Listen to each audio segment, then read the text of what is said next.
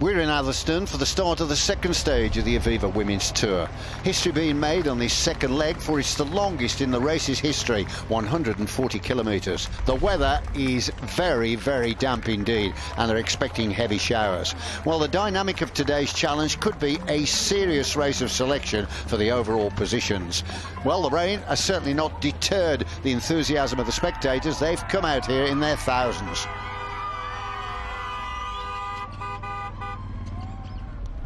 Look at this now, the pressure really beginning to unfold. It's a downhill sprint here in Kenilworth. On the left is Vos. Vos beginning to wind it up here. And Lepisto in the middle has got the line in her sights. And right behind Lepisto is the yellow jersey there of Majerus. Well, I'm not going to call the positions then, it was too tight. Lepisto definitely first. We'll need to see another shot of that. Talk us through this then, Sarah. Yes, you can see Marianne Vos on the right in her Chain Reactions points jersey, and Ebba Johansson there on the left. But it's Kristy Majerus versus Marianne Vos for that.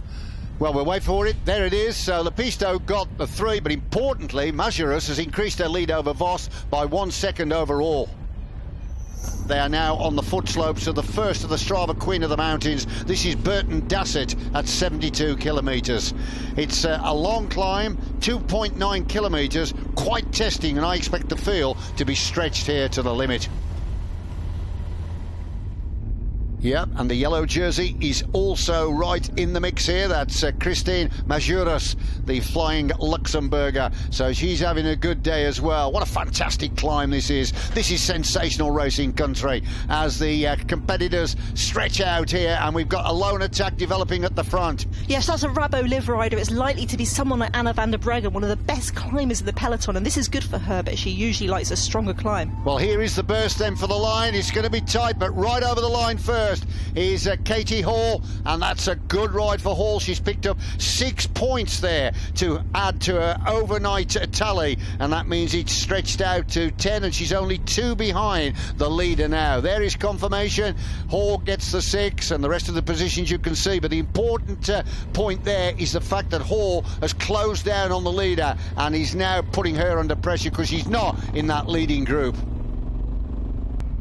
Well, we just got a glimpse of Lizzie Armitstead on the right, and she's trying to lead out her teammate, Majerus, and also in the mix there is Vos. This is very important, this sprint now, and they're going flat out for the line. Oh, look at that. That was Vos that crossed the line first. Remember, she's in the Chain Reaction Cycles points jersey, and we'll wait to see a repeat of that or the caption to confirm, but she was just ahead of Majerus for my call, and let's have a look. Yes, so it means now Vos has clawed back another second on Majerus, so it's just 1 second, status quo exactly as when they set off in Atherstone. Look at the roads here, the flash floods have left puddles. Oh, I said puddles, my goodness me, that's almost like a swimming pool. Well, these two can take their time through it, but what are the bunch going to make of it? That could be quite dangerous. That's not exactly the start you want, is it, on the approach to the final climb of the day? I say final, it's a final categorised climb, but there's still going to be 1 or 2 ups and downs that are going to sort the riders out. Well, the two are actually on the climb. Here comes the peloton. Let's see what they're going to make of this. Oh, certain amount of caution creeping into that, and the water depth there well over the rims. So Rabo Liv on the front, just happy then to keep the rhythm nice and high, and they're looking after Marianne Vos as the summit is right on our shot now, and just leading this one out. It looks very much like Jasinska. Jasinska is going to take it. Yeah, Jasinska is going to go over the line to get 6 points, and in second place it is De Derrickson. But of course it's who is going to get the points behind these two that we want to see and monitor, ready for the Queen of the Mountains. Yes, that's Anna van der Breggen on the front for Rabo Liv, and they've also got 2 or 3 riders in that front group. They've done very well here. But look at Katie Hall accelerate. Wow, I can't believe she's still got that in her. Yeah, she's going strongly, isn't she? She's ridden that climb with a great deal of intelligence, and she has timed her effort to perfection. Katie Hall comes over the line in 3rd place and picks up 4 points. And my quick mathematics tells me now her tally will be 14, so she will have usurped the overnight leader, Hoeksma, and behind Hall you can see it's Koppenberg, Longo Borghini and Lizzie Armitstead. it looks like Lizzie Armitstead is leading out Christine Majerus. This is fantastic. Are Boels unstoppable in this race? Amy Peters is also in there as well, and she's a very good classics rider.